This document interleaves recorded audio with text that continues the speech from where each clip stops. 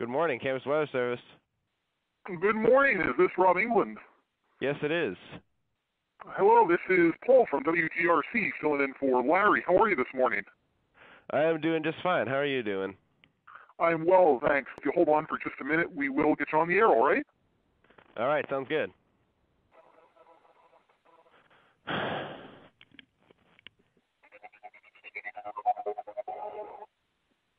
Now, I know Easter just passed, but it's never too early to start thinking about Christmas time.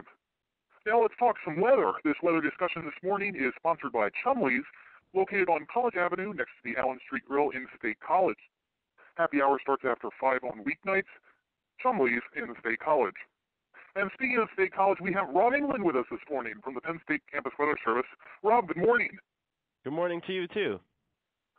Rob, have you gone out to try Chumley's? Excuse me? Have you gone out to try Chumley's? No, I haven't. I hear they have some really great people down there. I'm sure you'd get along with them quite well. I'm sure I would. And listen, your last name's England, right? Does that make you British? No, I am not British. And God save the Queen, right? Right. Yeah. But on a more serious note, our hearts and obviously our prayers go out to the young school children victims of that radical Islamist school bus driver who drove them off the Tower Bridge in London this morning. Really, really quite a tragedy. No, we're not expecting anything like that in central Pennsylvania this morning, are we, Rob? No, we are not. And what do you expect as we head into this afternoon? We should see partly sunny skies today. High temperatures should reach about into the lower 60s, so it looks to be a very nice day. And how about as we head into the remainder of the week?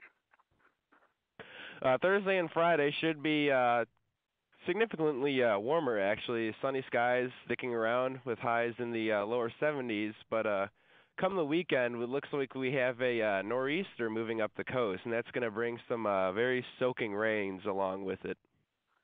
Some soaking rains, huh? But you think for at least the near term, the positive vorticity advection will stay off to our south and east? Yes, I think so, too. Now, I know a lot of folks are headed down to Penn State this Saturday for the blue and white game. You already mentioned the nor'easter. Do you expect any blue raindrops or white snowflakes coming down during the game? Oh, no. Temperatures will be in the 60s, though, so that's certainly some good news. It's just going to be all rain. No wintry precipitation. But you would recommend perhaps bringing an umbrella if headed out? I would definitely recommend bringing an umbrella. Very good, very good. Well, listen, Rob, before I let you go, I just wanted to mention I was watching Fox News the other day, and it seems that the scientists are beginning to contradict themselves. They say that we had our warmest March on record in the United States, but also we had the coldest March globally since 1999. Now, do you think this could be attributed to the potential jet stream oscillation? Why not? I'm not aware of what was like the jet stream in the rest of the world, but I know for the United States at least, the jet stream was way up into Canada, so that was, giving us the significant warmth. But maybe since our jet stream was so high, it was lower, in the other parts of the world. Absolutely. I guess if this really does prove anything, it's that global warming is definitely a hoax, right? And remember, Rob, come election day, vote Mormon, not Muslim.